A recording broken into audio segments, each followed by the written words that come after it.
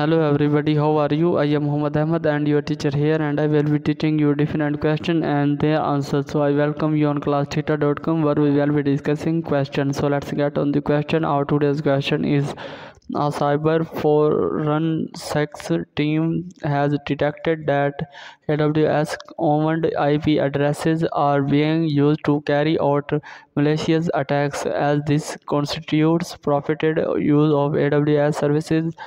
Which of the following is the correct solution to address this issue? The correct answer of the question: contact AWS abuse team.